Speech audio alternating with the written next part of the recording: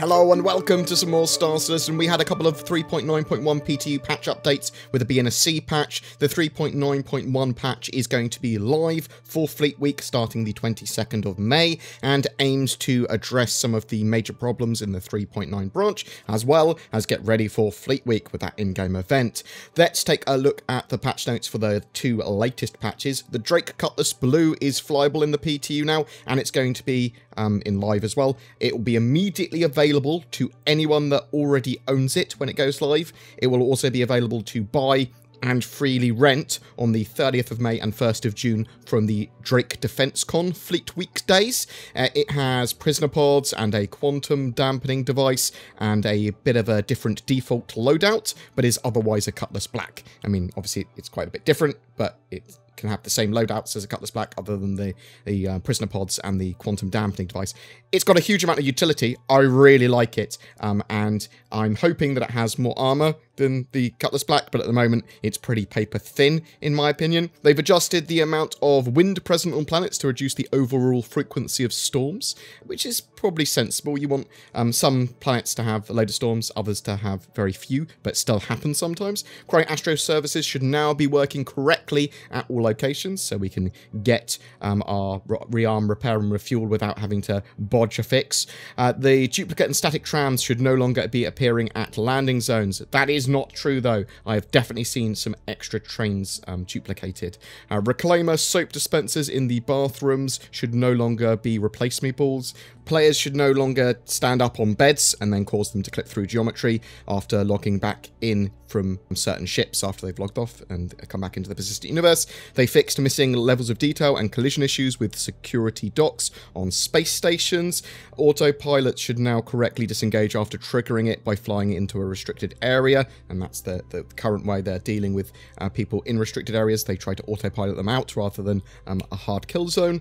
The headlight glow textures on the Argo Mole should now display correctly when headlights are on. They fixed reflection lighting issues on the interior cockpit glass of the Freelancer, Starfarer, and the Prospector. They fixed multiple replace me textures present around the cockpit and exteriors of the Anvil Valkyrie, the Liberator variant there. They fixed an issue in Arena Commander single player mode that caused players to be unable to change ship selection. Rear aft turrets should no longer be missing from the Carrack and Carrack Expedition versions. The lower aft turret on the Carrack should no longer have intrusive reflections that obscure players' views. They fixed clipping issues on entry and exit of military-style bunks on the Hammerhead, Carrack, and Reclaimer. Female characters should no longer exit out of the Prospector's bed on the wrong side. Players should no longer hear voice over IP, party or proximity chats globally. In the 3.9.1c patch, they increased the flight speed of the Cutlass Blue further. They added the Drake Caterpillar, Cutlass Red, and Cutlass Blue to Arena Commander's inventory. They fixed an issue that could cause players to lose collision and go into a no-clip state. Players should no longer be given a criminal stat for not stopping for a security patrol and should correctly be given an infraction. Mission givers should now speak or animate correctly if a player accepts an invite mission while they are not streamed in. They fixed even more missing levels of detail and geometry on the station security docks. There should no longer be a spot of missing texture at Tisa Spaceport on Lorville. Between those patches, they also fixed 6 server crashes, 7 client crashes, and a server deadlock. There are some known issues still in the current PTU build though. Outposts on Hurston with a trading console available do not see landed ships. Some prison problems. The multi-tool from the prison commissary does not come equipped with an orbit mining attachment, and if a player exits, disconnects or crashes to the menu during the prison load screen, their loadout will not change properly. Ships can be displayed in an unknown state, unclaimable and irretrievable, which is obviously probably the major problem in 3.9.1 at the moment. I think some people are still getting obviously 30k errors because that's a big catchment term for any form of disconnect, whether the server crashes or the client disconnects from it. Obviously the 2 trams coming to the station is still a reoccurring bug. Fleet Week is incoming, and hopefully those known issues and any other issues that they can get fixed for 3.9.1 will make the game in a much better state. Stability is extremely good in the current patch, and frame rates do seem to be up. The entranceway to the Brevik Convention Centre at Area 18 is already for Fleet Week, as are the military docks for the UEE parades or whatever else they're having from the stations around ArcCorp, Hurston, and Microtech.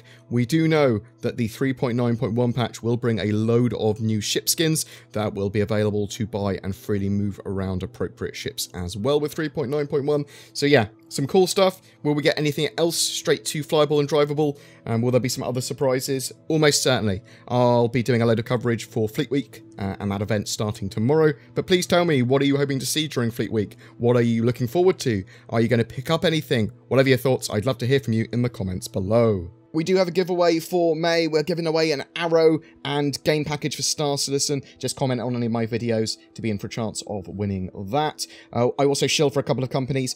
Check out NordVPN if you're looking for a VPN, because it gives you more security and privacy, and in a world where we're all working from home and stuff like that, it's just much better to be more sensible about your security. Also, there's Shadow, which is a subscription-based cloud gaming PC service. So instead of maintaining your own gaming PC, you can basically rent an instance of a PC off them effectively, and then stream it to another device like a lesser PC or a laptop or your phone or whatever, so you don't have to maintain your own gaming PC. It's a great alternative. If you want to use either of those services, use the code BoredGamer to get some discount. And if you want to further support the channel, there's Patreon. You can click on the YouTube join button.